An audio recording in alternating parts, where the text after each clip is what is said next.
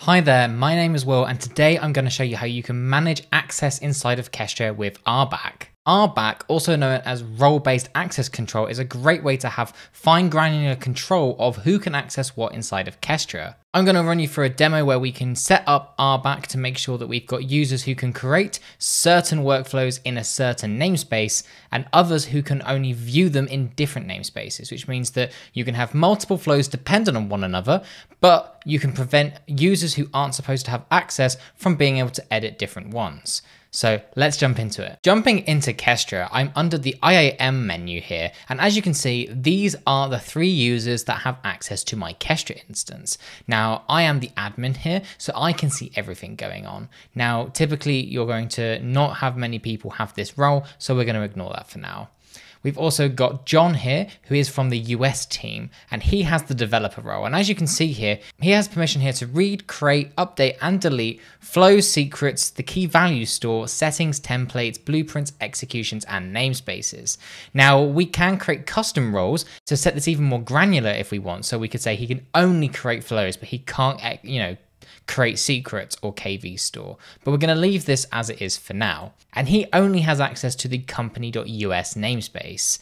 This is important because we want to make sure that users in the US can only access the US based workflows and the users in the EU can only access the EU namespaces. Now we've got another user here called Patrick. Now the key difference here is Patrick is a viewer. He can only see the workflows. He has no permission to write them or even execute them. So Patrick here is going to be able to see his workflow and see that it's run and see the result of that, but he won't be able to do anything beyond that. So let's have a look at this in action.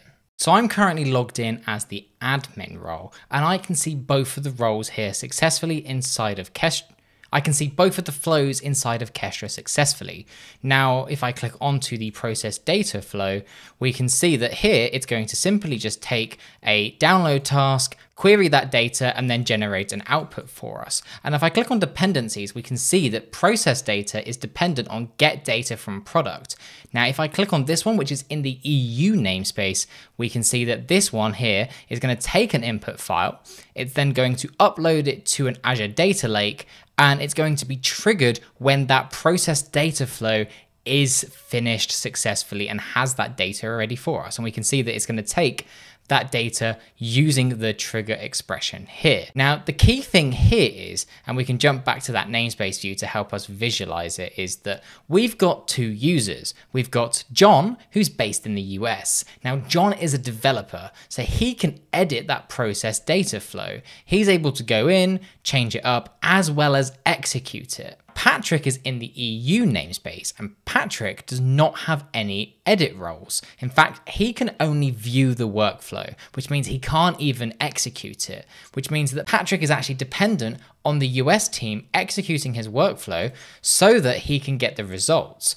This is really useful if you want to prevent anyone from being able to come in here, like I can as an admin, press execute, choose any file you want and upload it. This will only upload files when other workflows that have generated the correct format are finished, and they will trigger this, which means that you can validate that this isn't going to be used incorrectly. Now, I'm going to impersonate both of those roles and see what they see to show you the access that they have on these workflows. First of all, I'm going to impersonate John. Now, when I impersonate John here, we can see that he can only see the process data flow.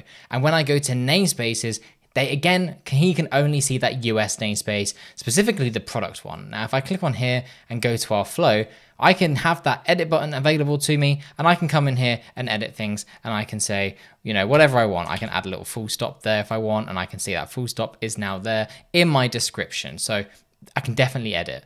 Now, if I execute this flow, we can see that it's going to run successfully. It's going to download our data and then query it. Now, if I go back to the edit view for a second, we can see that it does have a dependency like we did as the admin view.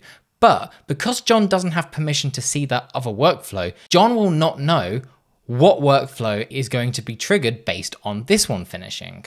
So this stops John from being able to see what's happening with the data where he doesn't have permission.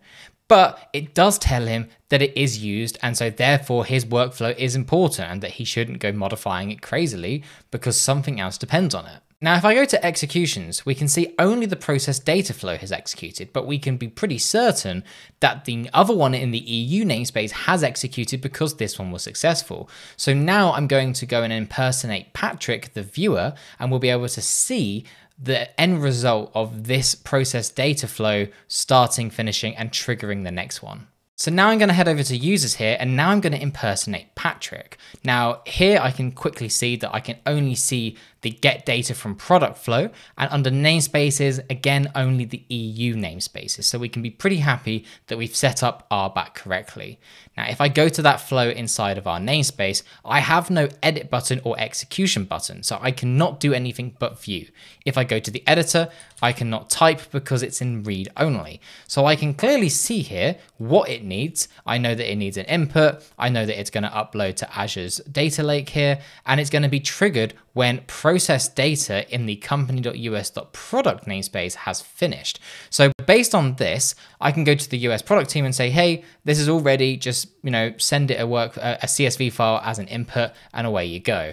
And if we go to that dependencies view, again, we're seeing the reverse of what we saw earlier. We can see that we need a workflow to start us, but we can't see what that is. This can be really helpful if you want to be able to have a workflow that uploads files, but you don't want anyone to manually execute it. You only want previous workflows that have put data in the correct format to be able to upload it. Now, because Patrick has view permissions here, I can click on executions and see that in fact this was triggered successfully. I can see the input data here, and I can see that that has come from our trigger as well. I can see here that the input data has arrived successfully from our parent flow here, and I can see that it's come from the process data. We can also head over to Azure here and see that our CSV file was successfully uploaded to confirm that this worked successfully. But we can also go to our Gantt view and see that it was successful, or the topology view as well to see that this has all worked as we would expect. And we can view a few outputs as well here from the file. Now I can jump back into my admin role here and create a new user that has different permissions again. Now if I head over to users here, I can see that I can press the invite button here. I can type in a username. So here I'm adding a new user called Pamela. Now here I can add a view permission to see that US product team, but I can also give them developer permissions to that EU marketing team. So at the moment, no one has access other than the admin for EU. So we can now set it so that they can see both, which is important because if they're developing it for the EU marketing team and they've got a flow trigger set up for the product team in the US, it's important that they can see what they would expect it to produce. So now I can press invite here, and it's going to give me a URL here that they can use to set this up. Now, if I open this up in a new tab, you'll see that it's going to ask me to add their name in here. So now I'm logged in here as Pamela. And if I head over to namespaces, we can see that Pamela can see both of the different namespaces that we had earlier. But if I go to product, we can see that Pamela can only view. So Pamela can come in here and see this is how the US team are processing the data.